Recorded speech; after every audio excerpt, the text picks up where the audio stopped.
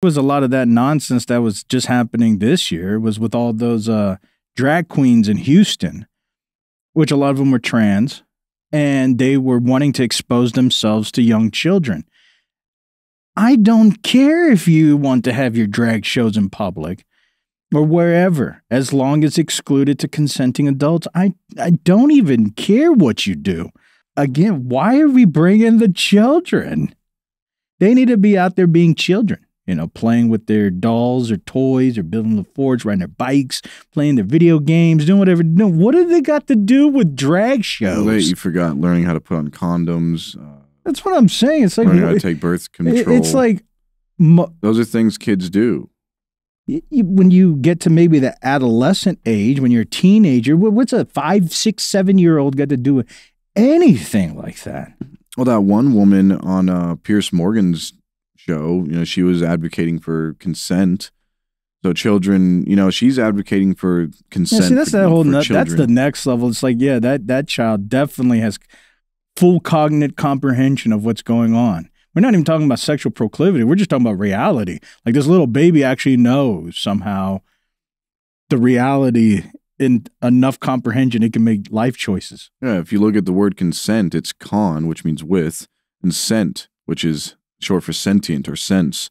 So you have with consciousness. You're consciously giving consent. Anyways, I don't know. I think this is it's not even a slippery slope. To me, it's just ridiculous. Fight for the things that are within the constructions of consent for adults. Cool.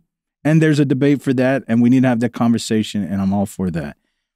There shouldn't be any integration with children. If anything, why don't we make a bathroom just for children? Like only children can go in there. But then you got these stupid adults who want to say, I identify as a child. Mm-hmm. And I was like, you can't.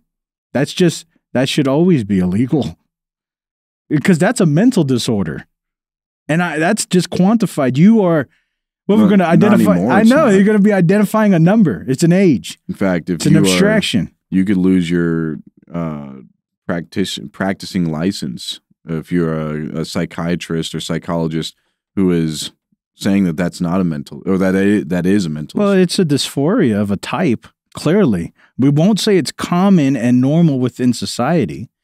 People are not going to hire you for a job if you can't quantify an age. If you go up to a boss and you say, yeah, I identify as an 8-year-old boy, they're not hiring you. What if you identify as hired? They're going to identify you as fired. You could be, you know, but gender assigning your building too. Like your building didn't actually say any of that, but now you're just speaking on its behalf and assigning a gender to it. Yeah, but you're making everything gets these pre-assumptions. Like if you say you identify as a 1-year-old and then you identify with a sexual proclivity, that gives you the notion that it transcends to the idea that these children also have a sexual proclivity at 1 year old. Just talking about this is just beyond nonsensical. You can't even create categories for this because just by doing that itself is giving it more leverage than it deserves. Yeah, I'm actually shocked at all these offenders who are offending people sexually. I'm actually shocked that they don't say stuff like that. Like that guy who, well, there's many. These people are coming out as offending people sexually. All they have to do, but not specifically sexually offending minors. All they have to do is identify as a little boy or girl, and that the judge should let them off the hook. It's like, I'm actually their age. I'm 15. I identify as a 15-year-old man to the judge, and they should theoretically be able to get off scot-free. Well, whatever it is, there's a limit at some point. If we want laws, there has to be categories. The law does not work without a category. It's just impossible. Everything can't be subjective where there's no law. Law is binary by default. If you want to have something called innocent and guilty, there has to be something called guilty and something called innocent. And that requires for real categories to have real definitions and real things that will always be this real thing. And if not, then there's no such thing as a law. No, for now. Well, forever. That's just how things work. let's say the trans community gets offended. It goes and wants to file a lawsuit.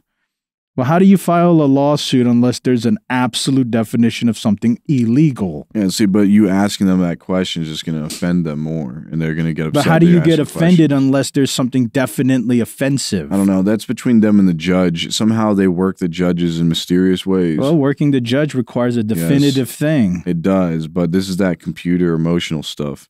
Whatever. I'm just saying, if we won categories, you're going to have something definitive. And if you want the law requires definitive definitions. Yeah.